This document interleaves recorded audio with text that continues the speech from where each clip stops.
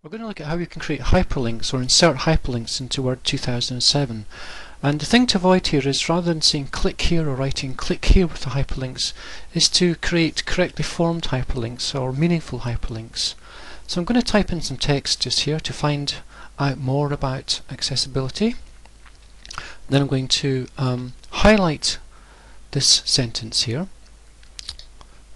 So select this link, highlight the sentence, and then it's up to the insert part of the ribbon, then to the hyperlink button,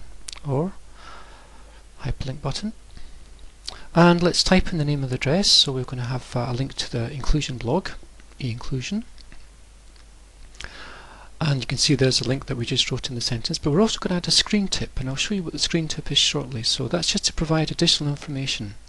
So maybe click here to find out more. And then once you finish that, we'll just click OK. And then OK again, and now you can see there's our link. So we're avoiding click here, and as I roll over you can see the screen tip. So that's just providing additional information on that link. So good practice in creating hyperlinks.